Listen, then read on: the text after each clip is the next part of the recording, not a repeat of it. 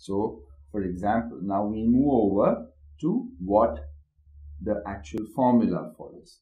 So we have an AP series 2, 4, 6, 8, 10, 12. Here if you see, the first term is 2 and the common difference is 2 and number of terms is 2 and the last term is 20.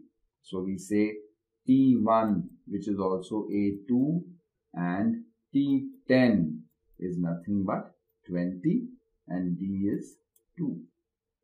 So on that basis, if you see, the first term is A, second term is A plus 1D, this is T2, this is T1. This third term is A plus 3 minus 1, 2D. Fourth term is A plus 4 minus 1, 3D. So you observe that each term Tn is the first term plus n minus 1 into d. For example, the third term is A plus 3 minus 1 into d. The fourth term is A plus 4 minus 1, 3d. Second term is A plus 2 minus 1, 1d. So on that basis, the fifth term would be, yes, it is going to be A plus 5 minus 1, that is 4d. So every term is A plus the previous term's cardinal number into d. So this is the formula for the nth term of any arithmetic progression. Then suppose you need to find the sum of all these numbers 2, 4, 6, 8, 10, 12, 14, 16, 18, 20. In that case, the sum of all these, that is sum, in this case there are 10 terms, S10 is given by n by 2 into 2a plus n minus 1 into d. So in this case it is going to be n is nothing but 10. So 10 by 2 into 2a, that is 2 into 2 plus n minus 1, that is 10 minus 1 into d. D would be 22, which would be 5 into 4 plus 10 minus 1, 9 into 2, 18. So 18, 22 into 5, 110 would be the sum of all these numbers. There is another formula also, which is Sn is n by 2 into T1 plus Tn. That is the first term plus the last term. But this can be used only if we know the first term and the last term. This can be used even otherwise, whether you know the last term or do not know it. So let's verify whether this is valid for this. N turns out to be 10. 10 by 2. T1 turns out to be 2. And Tn is 20. The last term is 20, that is T10. And the first term is 2. This again turns out to be 5 into 22, 110. So these are the two major formulae. Sn is equal to n by 2 into 2a plus n minus 1 into d, or we could even use Sn is equal to n by 2 into T1 plus Tn. That is sum up till the nth term.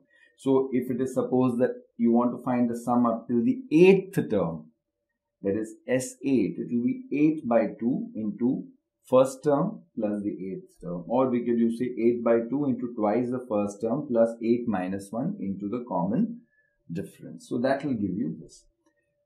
And a very important point to remember, that if you want to find any specific term, say I want to find, suppose S2 is given as say 6 and S1 is given as 2. So the T2 is going to be nothing but S2 minus S1. That is, you are taking the first term and second term. So the sum of these two is given. From that, if you subtract this, you will obviously get the second term. So that is the concept which we use. Similarly, if you want to find the third term, or say you want to, it is going to be nothing but S3 minus S2. That is sum up till the third term. Suppose I want to find just this particular term. So I want to find this term. So I will add these three. Then from that you subtract this. So 2 plus 4 plus 6. That is 12 minus 2 plus 4. 6 will give you the specific term over there. So always Tn will always be Sn minus Sn minus 1. Always remember this. We shall use this again and again. This is just a simple logical conclusion that you need to apply.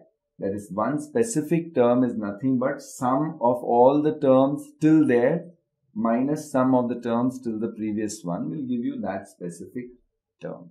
So we need to remember this particular formula, Tn is a plus n minus 1 into 2, and these two, so that we can apply them accordingly. And this concept we have to understand. So this is what are the basic concepts which govern and which decide everything about an arithmetic progression. Specifically, the first term, the common difference, and how they are related using a specific formula. And candidates can, if you want, check this, whether this formula is valid. You can, since a limited number of terms have been given, you can add all this 2 plus 4, 6 plus 6, 12, 12 plus 8, 20, plus 10, 30, 42 plus 14, 56, and 72 plus 18 is 90, 90 plus 20, 110. So if you manually add all these, you get the same thing.